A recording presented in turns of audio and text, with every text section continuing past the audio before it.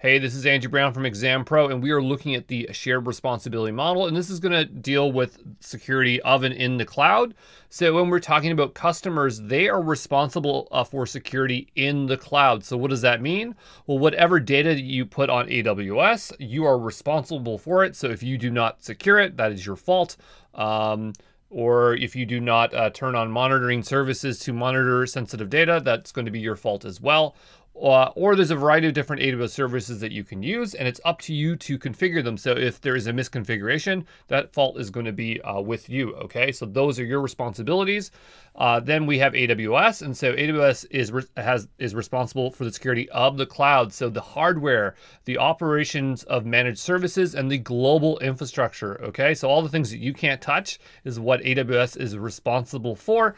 And so this is actually just a pared down version of the share responsibility model. The full one actually looks like this. Okay, and so you can just see that there's a lot more information here. So for the customer, we got customer data, platforms application, IAM, OS, the network, the FHIR configuration, client-side data encryption, server-side encryption, network traffic protection. And then on AWS, we have the software and hardware, right? So for the software, you have your compute, your storage, your database, your networking. And for your hardware, you have, and the AWS global infrastructure, you have the regions, the AZs, and the edge locations. Okay, so, I mean, this is the full list, but really, you just need to remember, again, for the customer, it's data and configuration. For AWS, it's global infrastructure and hardware, okay?